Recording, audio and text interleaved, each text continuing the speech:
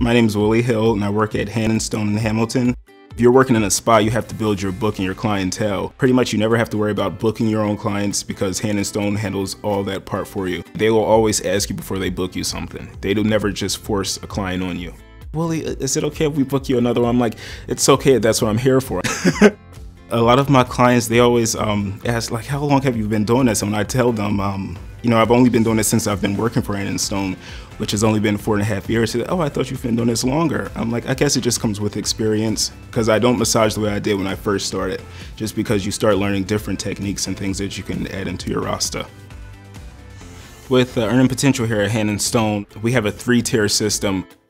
A tier 1, of course, anyone who first starts out with Hand & Stone, they'll be placed in tier 1 automatically, and as you get more clients rolling back in with you, you'll automatically boost to tier 2, which is great. And then there's tier 3, and then there's a separate tier for lead therapists if you're already in tier 3.